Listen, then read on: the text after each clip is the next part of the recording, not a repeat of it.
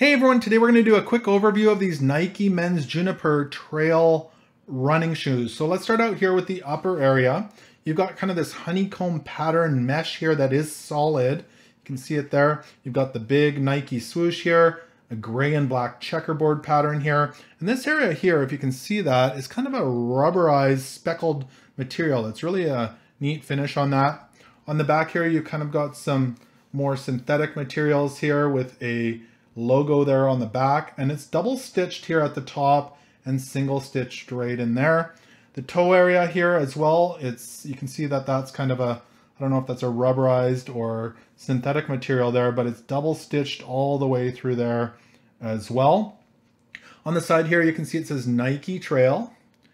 On the back, you've got a little kind of mountain logo there.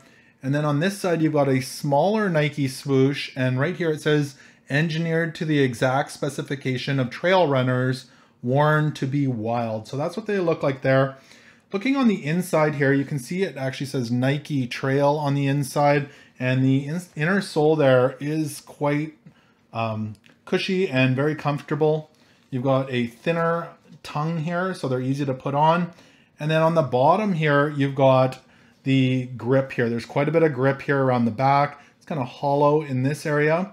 And up here, there's plenty of grip, as you can see. And then it swoops around to the toe where you're gonna see lots of little pointy grips on there as well. So again, these are the Nike men's Juniper trail running shoes. I've actually had a pair of these before. I bought another pair because I did like them so much, and they do fit true to size. I wear size 11, and I bought size 11 in these as well. So thanks for watching, and I hope this overview did help you out.